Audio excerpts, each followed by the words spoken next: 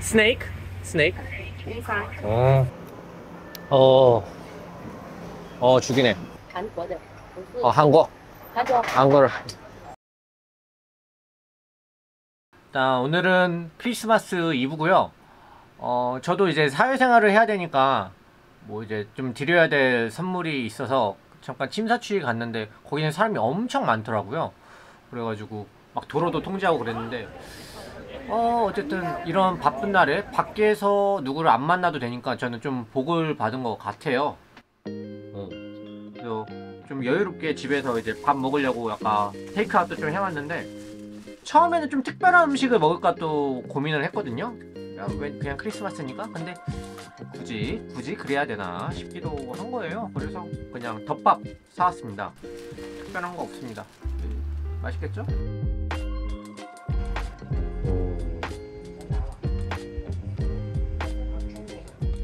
네, 오늘은 12월 31일 마지막 날입니다. 마지막 날이라서 특별할 건 없고요. 그냥 일하고 있습니다.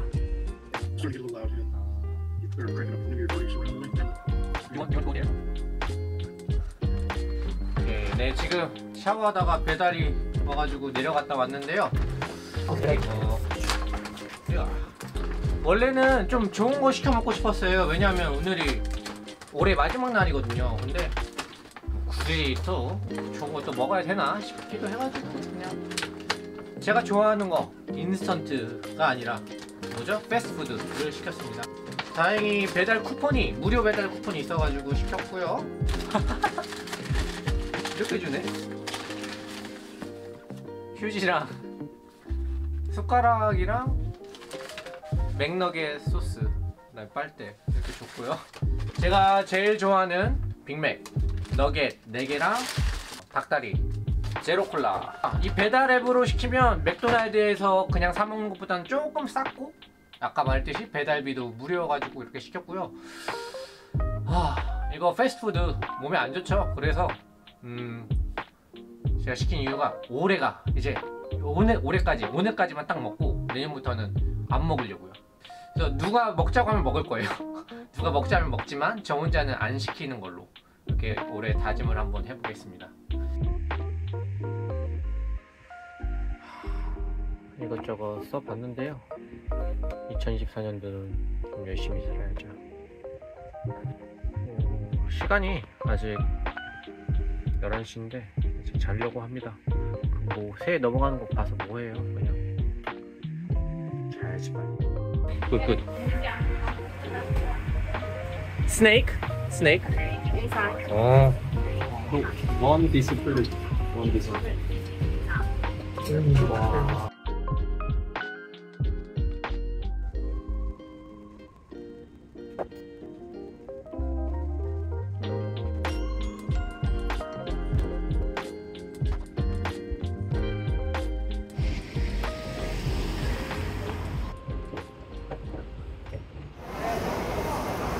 주말 지금 일 끝났는데 주말이니까 사람 많잖아요, 어디 가든. 근데 제 생각에 지금 이 시장 안에 있는 식당에는 뭐 외식하는 손님이 얼마 없지 않을까 하는 생각으로 가고 있습니다. 사람이 얼마 없어야 될 텐데 막 시끄러운 소리는 안 들린 거 보면 이거 맞네. 아니다, 얼마 없다. 이 정도면 주말치고는 사람이 많지는 않은 것 같아요.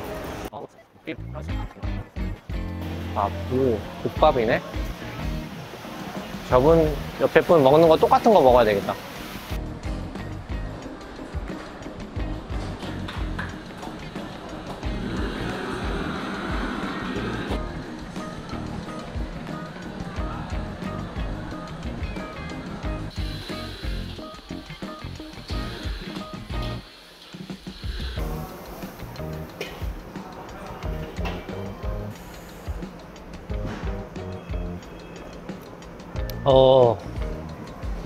죽이네. 우선 재료는 제가 좋아하는 두부 들었고요. 돼지고기, 그리고 각종 야채, 통생강. 글쎄요, 맛은 건강한 맛? 적당히 간은 있는데 특별히 무언가 맛이 강하진 않아요. 너무 시원하네. 근데 아까 고기 먹었을 때 고기의 간은 좀 돼 있어가지고 적절히 고기도 씹어주면 딱 간이 딱 맞는 정도? 귀찮으니까 한 번에 그냥 밥 말아서. 그러고 보니까 쌀이 한국식 쌀이에요. 여기 원래 중국은 그 약간 안남미스러운 거 쓰는데 여기는 한국식 쌀을 쓰고 있습니다.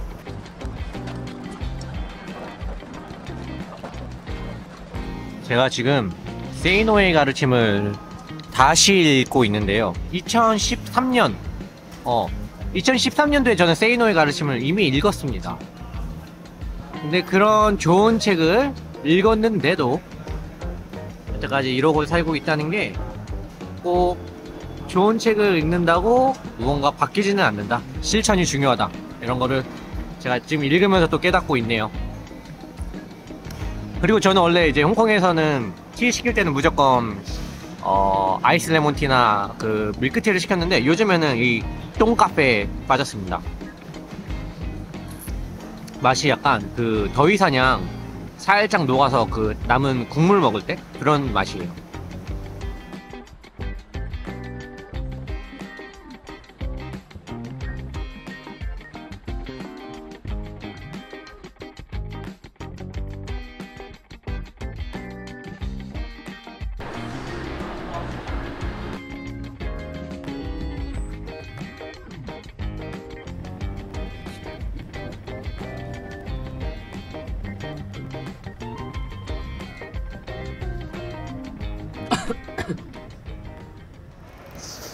사람이 많으면 안 되는데.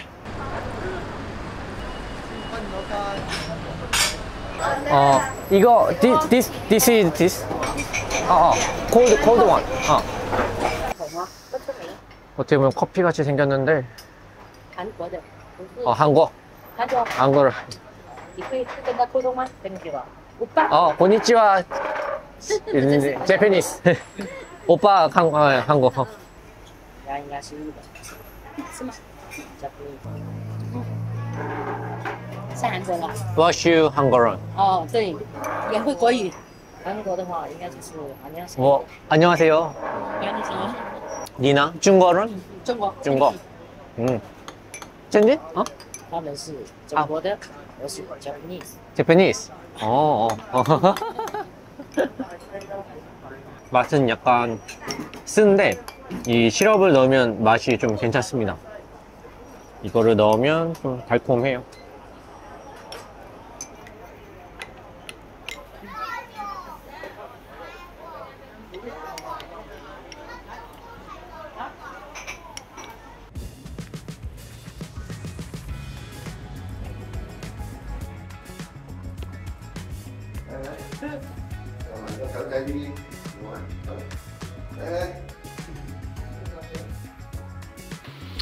네, 제가 오늘까지 무료 배달 쿠폰이 있어가지고 썼습니다. 음식 가격도 원래 74달러 하는 거를 59달러에 할인해준다고 해가지고 좋은 기회 같아서 썼는데, 아시다시피 제가 7층에 살고 있잖아요. 그래서 이제 외출했다가 집으로 돌아오는 길에 시켰는데 다시 올라갔다 내려오게 그래가지고 앞으로 14분에서 24분만 기다리면 된다고 해가지고 다행히 책이 있어서 기다리고 있습니다. This one. 삼자이. 이거 삼자이. Wait. Go. Sony. Sony. Oh. Thank you so much. Thank you. 오호호호. 면이 따로 있네. 이게 제가 좋아하는 건데 탐자에 가면 시켜 먹으세요. 피클이랑 돼지 다진 고기거든요. 이거를 찍어 먹으면 맛있는데 어쨌든 젓가락 안 넣어줬네.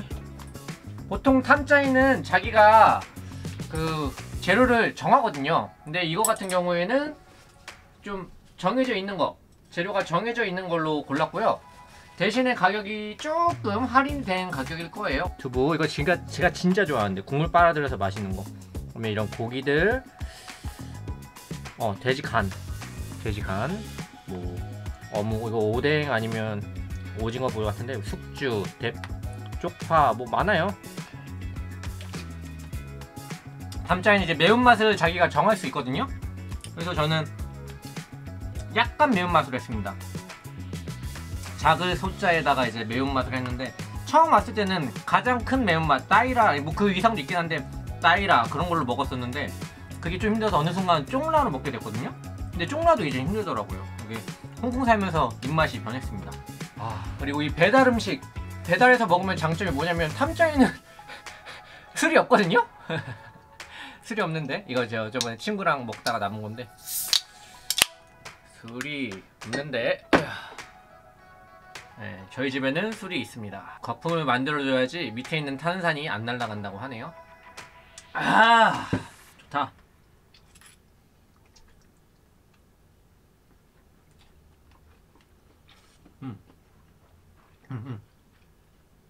좀 매운데 맛있어요.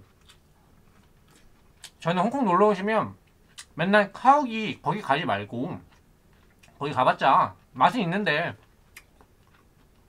맛있다. 맛은 있어요, 카우기도. 근데 진짜 로컬들이 가는 데는 오히려 이런 체인 레스토랑이거든요. 그래서 저는 탐짜이 추천합니다. 카우기 가면 이제 중국 사람이랑 한국 사람밖에 없어요. 그게 나쁘다는 건 아닙니다. 그냥 그렇다고요. 혹시나 로컬의 음식이 먹고 싶으신데 카우기 가는 건 아니란 얘기예요, 저는. 카우기 맛있어요. 오해하지 마세요.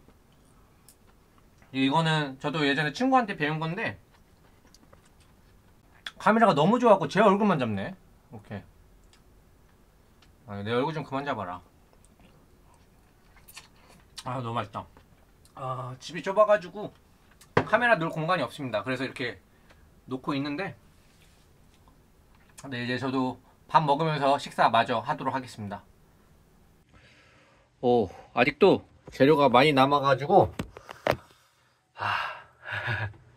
하나 더 가져왔습니다. 이거는 크리스마스 때 받은 맥주예요. 저 알코올 중독 아닙니다. 집에서 막 맥주 사다가 먹는 그 정도는 아니에요. 이거 다 그냥 받은 거니까 먹어 치워야죠. 먹어 치운다는 표현은 맞지 않은 것 같아요.